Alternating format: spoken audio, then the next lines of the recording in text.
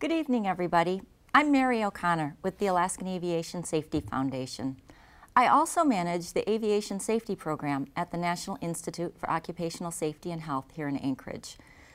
Working in safety, I'm always glad to see someone who helps people prepare for what might be their worst day. This evening, we are excited to have an expert in safety training. Clint Homestead is an instructor at Learn to Return Training Systems. Welcome to Hangar Flying, Clint. Thank you for having me. Learn to Return has a lot of really interesting sounding courses, from bear guarding training to tower climbing and wilderness medicine. But we're going to be talking about your aviation-based training tonight. Clint, can you tell us about the basic training that is available for pilots and passengers to help prepare them for a crash on land?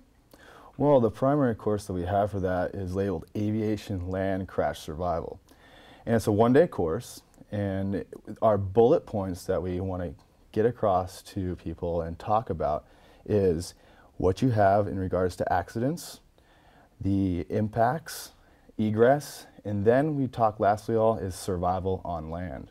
And how we do that is we actually, the first part of the day is we go into our accidents, whether they're pilot error or if they're mechanical error, which can vary hugely. Also, in addition to that, during the morning, we actually invert students inside our rolling inverted escape trainer. It's an aluminum trainer that is designed to help students understand what it feels like to be, one, inverted upside down in a 4-point restraint harness, and two, see if they can unweight their seatbelt and try and lower themselves to the roof of the aircraft, which is now the floor.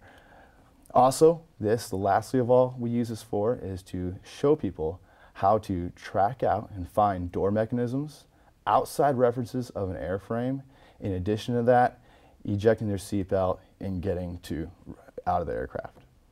Wow, and do they do that inside or outside? This is just the morning session, and this is all inside classroom before they've gone to the field at all. Well, after lunch, we take them to the field. And what we do is we train them in the post-crash scenario. And that's categorized using the his/her principle. One is H for hazard, trying to get away from the airframe to the nose of the aircraft where there isn't a lot of bad things that hurt you in the back. Also, we have injuries that we get upon impact, so we have to work on treating those injuries while we're out in the field. Students will apply splints, they will stop bleeders out in the woods in the field setting. In addition to that, we teach them how to build personal shelters, improvised clothing. We teach them how to make improvised footwear out of pieces of the airframe that are warmer than a sub-zero temperature boot made in the construction time zone.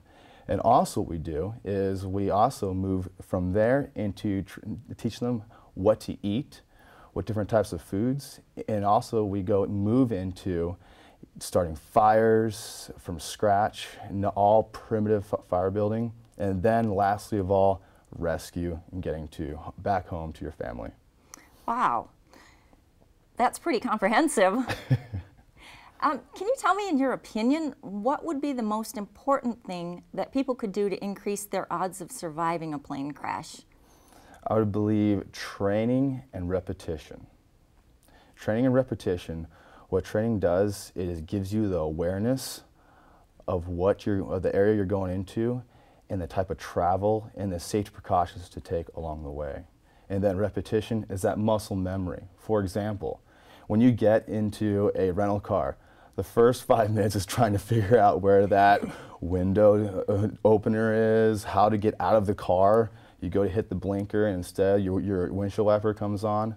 After a while though, it becomes second nature. That's the muscle memory portion that we teach at our school. So then people can get out of airframes in high stress scenarios, and where we want them to be is we want them to get out of the airframe, whatever, it was a rotor wing or fixed wing, and they don't even know what happened. It just happens like that.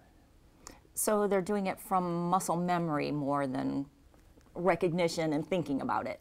The first step is recognizing that it's actually happening. and then acting based upon that recognition. Once you recognize that something's happening, then you can move directly into your muscle memory and utilizing your training that you've done over and over again. Okay. And do you find that a certain type of person does better? The tough person does better. The lucky person does better. The person that's dressed better for the environment that they might end up in.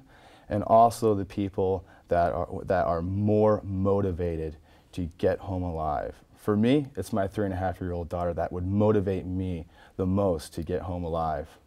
That's great. That's some really good advice right there. Thank you. You're welcome. This is some really good information, Clint. Thank you for being here with us. Ladies and gentlemen, please tune in to our next show when we learn about training for underwater aircraft egress.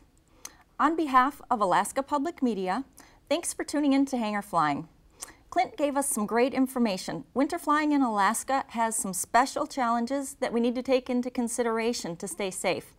Until next time, fly safely and train for the best circumstances, but be prepared for the worst.